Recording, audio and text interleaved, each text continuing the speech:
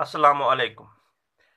तो हम डिस्कस कर रहे थे मैथमेटिकल स्टैटिस्टिक्स, और मैथमेटिकल स्टैटिस्टिक्स में हम प्रोबेबिलिटी डिस्कस कर रहे थे। मैंने इससे पहले आपको जो इंट्रोडक्शन है रिगार्डिंग स्टैटिस्टिक्स क्या है, प्रोबेबिलिटी क्या है, तो वो मैंने इससे पहले वाली वीडियो में सब कुछ बताया है। तो वहाँ पे आपको मिल जाएगा वो पार्ट फर्स्ट है वो।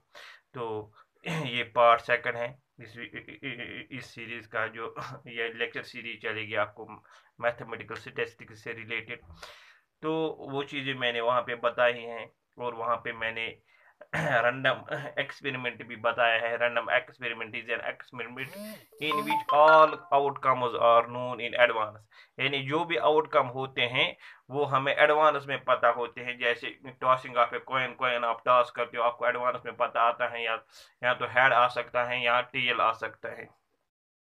इसी तरह से अगर हम देखेंगे, अगर हमें एक die throwing die die throw करेंगे तो हमें एडवांस में पता होता है या तो 1 आएगा या 2 आएगा या 3 या 4 या 5 या 6।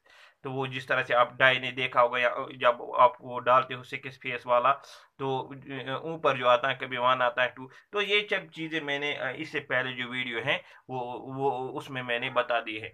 जिसने इससे पहले वाला वीडियो नहीं देखा है, तो मेरी रिक्वेस्ट है प्लीज इस वीडियो से पहले पहले आप वो वाला वीडियो देखोगे, क्योंकि आपको एक एक चीज समझ आ जाएगी अगर आपने पहले वो वाला वीडियो देखा और उसके बाद आपने ये वाला वीडियो देखा।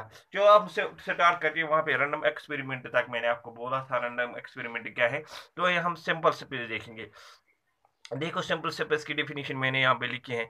A sample space is define it as the set of all possible outcomes of an experiment। जो आप रैंडम एक्सपेरिमेंट करते हो तो वहां पे आपको जो एडवांस में पता होते हैं आउटकम्स, तो उन जो भी ऑल पॉसिबल आउटकम्स होते हैं, अगर हम उनका एक सेट बनाते हैं उसी को हम बोलते हैं सैंपल स्पेस।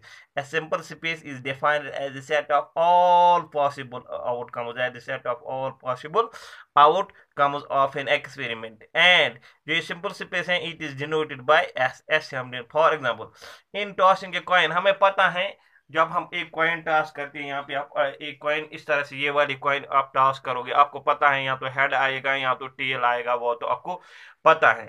तो हमें पता इन जो ये पॉसिबिलिटीज हैं, यहाँ हेड आएगा टेल, इनका मैं सेट बनाता हूँ। इनका मैंने यहाँ पे सेट बनाया S. S set is a set से ये सेट की नोटेशन है। यहाँ हेड आएगा कहाँ, यहाँ टेल आएगा। तो सैंपल स्पेस इस वाले एक्सपेरिमेंट में ये है। और अगर मैं नंबर ऑफ एलिमेंट्स देखूंगा, number of elements in S, number of elements in S is denoted by N into S. N of S, N of mean S mean number of elements, यानी short में number of elements in S वो है 2, 2 raised to power 1। 1 mean एक ही coil आप toss करते हो, that is 2, क्योंकि number of elements 2 हैं, वो हेड और tell. In tossing of 2 coins, अब अगर हम दो कॉइन्स साइमल्टेनियसली, फॉर एग्जांपल ये दो कॉइन्स हैं, ये हम साइमल्टेनियसली में उनको टॉस करूंगा, तो पॉसिबल नंबर ऑफ आउटकम जो होंगे उनका मैं सेट बनाऊंगा। अब जब आपने ये दो कॉइन साइमल्टेनियसली टॉस की, तो रिजल्ट्स क्या आएंगे, दोनों कॉइन जब नीचे आएंगे ग्राउंड पे तो रिजल्ट्स क्या आएंगे, तो उनका मैं सेट बनाऊंगा। इन tossing 2 coin simultaneous sample space is given by sample space S आएगा।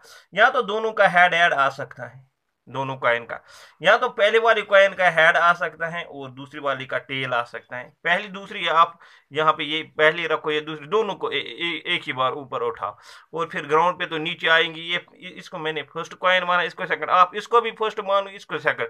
तो ये नहीं, ये वो वाला पहला नहीं, पहले आप एक कॉइन को टॉस करोगे बाद में दूसरा, साइमल्टेनियसली मैंने एक साथ इनको ऊपर आपको स्पेस में डालना है, फिर ग्राउंड पे भी ये एक ही साथ आ जानी चाहिए। तो इन टॉसिंग 2 कॉइन साइमल्टेनियसली मैंने एक ही साथ हम सब टॉस करेंगे। या तो दोनों का हेड हेड आ सकता है, या एक का हेड आ सकता है, दूसरे का टेल आ सकता है, या पहले वाले का एक का टेल आ सकता है, दूसरे का हेड आ सकता है, या दोनों का टेल आ सकता है। तो यही 4 पॉसिबिलिटीज हैं, यही इसके बगैर पॉसिबिलिटी तो है ही नहीं। या दोनों का हेड हेड आ सकता है, या एक का हेड दूसरे का टेल, या एक का टेल दूसरे का हेड, या दोनों का टेल टेल। तो यहाँ पे जो number of elements in S है, number of elements in S वो है 2 raise power. Number of coins आप कितने टॉस कर रहे हो, जो 2, 2 रेज पावर 2, तो यहाँ पे आपको 4 आ गया number of elements in this sample space. इन अब मैं टॉस करूंगा यहाँ पे, इन टॉसिंग 3 कॉइन साइमल्टेनियसली, अब हम 3 कॉइन्स टॉस करेंगे साइमल्टेनियसली, तो सैंपल स्पेस जो आएगा वो यहाँ तो आएगा, तीनों का आएगा हेड हेड हेड, यहाँ पहले दो का आएगा head head tail, simultaneous mean एक साथ अब 3 कॉइन्स को टॉस करना है। यहाँ आएगा हेड हेड टेल, यहाँ हेड इसको बीच में ला, हेड टेल हेड, या फिर से इसको यहाँ पे ला, टेल हेड हेड, या अब टेल दो ला, टेल टेल हेड, या टेल हेड टेल, या हेड टेल टेल, या टेल टेल टेल। आपको इजीली बनाना आएगा। पहले तीनों का लिखो हेड हेड हेड, फिर दो का लिखो हेड हेड हेड और टेल। अब ये टेल, अब तो पहले पहले का हेड था, सेकंड का हेड था और थर्ड का टेल था, अब बीच में टेल लाओ थोड़ा बहुत, हेड टेल हेड। अब फिर से यहाँ पे इसको आगे करो तो टेल हेड हेड, अब दो टेल लाओ, टेल टेल हेड, अब हेड को आगे करो इनके बीच में, टेल हेड टेल। अब फिर से इस हेड को यहाँ पे ला जाओ, हेड टेल टेल, और लास्ट पे पॉसिबिलिटी है तीनों की टेल टेल टेल आ जाएगी। तो यहाँ पे अगर हम देखेंगे number of elements in S, तो number of elements in S, N of S means number of elements in sample space F, तो वो है 2 रेज पावर। कितने कॉइन्स आप साइमल्टेनियसली टॉस करते हो? 3, 2 raise power 3, 2 raise power 3 is 8, 2 to ज़र 4 to ज़र 8। तो यहाँ पे देखो 1 2, नंबर ऑफ एलिमेंट्स कितने हैं, 1 2 3 4 5 6 7 8। तो इस तरह से साथ साथ आप नंबर ऑफ एलिमेंट्स भी निकाल सकते हो इन टॉसिंग ऑफ कॉइन्स, या कॉइन जब आप साइमल्टेनियसली टॉस करते हो। इसके बाद हम डाइस की तरफ आगे आते हैं और उसके सैंपल स्पेस देखते हैं, क्योंकि आपको अच्छी तरह से समझ आना चाहिए। आप बाद में आपको एग्जांपल वहां पे आपको लिखना नहीं चाहिए, तो बाद में ऑब्जेक्टिव क्या करोगे जब वहां पे भी आप सैंपल स्पेस लिखना बैठोगे, ठीक है ना। Now in case of A dice, अगर हम एक डाई थ्रो करेंगे, डाई इस तरह से होते हैं, आपने देखा है इसके 6 फेसेस होते हैं, 6 फेस पे डॉट दिए, पहले पे एक डॉट, फिर कुछ किसी पे दूसरा, फिर 3, फिर 4 5 डॉट 6 डॉट। वो आपने गेम खेली होगी, वो डाइस आप थ्रो करते हो तो ऊपर देखते हो क्या आता है, सांप सीढ़ी तो खेली होगी, तो वहां पे भी आप बाद में सीटे पर चलते हो। तो ये है डाई। तो यहाँ पे एक चीज मैं भूल गया था, जो ये ऑरिजिन है स्टैटिस्टिक्स है प्रोबेबिलिटी का, वो गेमलिंग है। गेमलिंग मीन जुआ, जिस तरह से वो पत्ते बांटते हैं खेलते हैं, तो गेमलिंग इसका बेसिकली ये सच है, इसका ऑरिजिन गेमलिंग है। तो ये यहाँ पे एक डाई है, इसको मैं थ्रो करता हूँ। जब इसको मैं थ्रो करता हूँ तो सैंपल स्पेस आएगा, या तो 1 आएगा, या 2 डॉट्स आएंगे, या 3, या 4, या 5, या 6। तो जो ये सैंपल स्पेस है सेट ऑफ आउटकम्स, यानी आउट सैंपल स्पेस में आपको सेट ऑफ आउटकम्स बनाना है। तो है आउटकम्स, आपको टोटल नंबर ऑफ आउटकम्स आपको पता है, जब आप डाई थ्रो करोगे आपको पता है, या 1 आ सकता है, या 2, या 3, या 4, या 5, या 6। इन ही 6 पॉसिबिलिटीज का आपको सेट बनाना है। तो ये सैंपल स्पेस यहाँ पे बन गया। तो यहाँ पे number of elements in S, N of S is equal to 6 तो दैट इज 6, ठीक है ना। अब यहाँ पे आओ, इन थ्रोइंग ए डाई टवाइस, अगर मैं 2 बार डाइस थ्रो करूंगा, एक बार मैंने डाइस थ्रो किया, फिर दूसरी बार मैंने यही डाइस थ्रो किया, या और इन a single throw of 2 dice, या मैं साइमल्टेनियसली 2 डाइस थ्रो करूंगा, या एक ही डाइस 2 बार मैं थ्रो करता हूं, सिंपल स्पेस मुझे लिखना है, या मैं 2 डाइस, जो मैं 2 डाइस लाता हूं, 2 डाइस, और उन को साइमल्टेनियसली मैं थ्रो करता हूं, फर्स्ट डाइस और सेकंड डाइस को। अब क्या पॉसिबिलिटी है, या तो दोनों को 1 1 आ सकता है दोनों डाइस को, या एक को तो 1 रखो दूसरे को 2 आ सकता है, एक को फिर से 1 रखो दूसरे को 3 आ सकता है, एक को 1 ही रखो 4 दूसरे का 4, एक को 1 ही रखो दूसरे का 5, और एक को पहले वाले को 1 ही रखो और दूसरे का 6। अब पहला वाला चेंज करो, पहले वाला को 2 आ सकता है दूसरे का 1 ही, पहले वाले का 2 इसी तरह रखे दूसरे का 2 आ सकता है, पहले वाले 2 के साथ दूसरे का 3 भी आ सकता है, पहले वाले 2 के साथ दूसरे का 4 भी आ सकता है, पहले वाले 2 के साथ दूसरे का 5 भी आ सकता है। इसी तरह से यहाँ पे पहले वाले 2 के साथ दूसरे का 6 भी आ सकता है, ये है 2 6, ठीक है ना।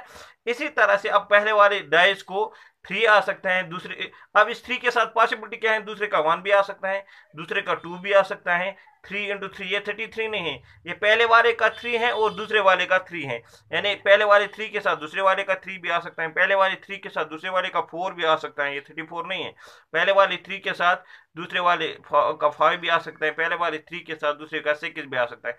इस तरह से पहले वाले को 4 आ सकता है, दूसरे वाले को 1 4 1 4 2, इसी तरह 4 6। इसी तरह से पहले वाले को 6 भी आ सकता है। अब 6 के साथ पॉसिबिलिटी देखो, पहले वाले 6 के साथ अगर पहले का 6 आपको आता है, दूसरे का 1 भी हो सकता है, दूसरे का 2 भी हो सकता है, दूसरे का 3 भी हो सकता है। 6 4 मीनस पहले वाले का 6, दूसरे का 4, 6 5 मीनस 6, पहले वाले का 6, दूसरे का 5, और 6 मीनस पहले वाले का 6, दूसरे का 6।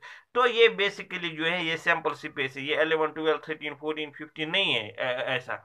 ये पहला, ये पहले वाले डाई का रिजल्ट है, दूसरे वाले डाई का रिजल्ट है। तो अगर मैं यहाँ पे, तो अगर ये तो सैंपल स्पेस आपने लिखा, अगर यहाँ पे एन ऑफ एस में लिखूंगा number of elements in this sample space, number of elements in this sample space आएंगे। अब दो डाइस हैं, या एक डाइस को आपको दो बार ड्रा किया, 6 into 6 दैट इज 36। आप यहाँ पे काउंट कर सकते हो, 1 2 3 4 5 6, 1 2 3 4 5 6 6 6 36 पॉसिबल ऑफ आउटकम्स आ जाएंगे जब आप टू डाइस साइमल्टेनियसली यहाँ थ्रो करोगे, या एक ही डाइस दो बार, पहले थ्रो किया फिर दूसरी बार। ये दो डाइस का भी है, या ये दो एक ही डाइस का दो बार है। यानी पहली बार आपने फेंका डाइस 1 आ गया, दूसरी बार भी 1 आएगा। यानी पहली बार फेंका आपने डाइस 1 आ गया, दूसरी बार 2 आ गया, पहली बार 1 दूसरी बार 3, इसी तरह पहली बार 2 दूसरी बार 1, इस तरह पहली बार 2 दूसरी बार 6। ये दो डाइस, ये याद रखो, ये दो डाइस आप थ्रो करते हो उनका भी है, ये एक ही डाइस का है जब आप दो बार, पहली बार थ्रो करते हो दूसरी बार थ्रो करते हो, उसका सैंपल स्पेस भी ये है।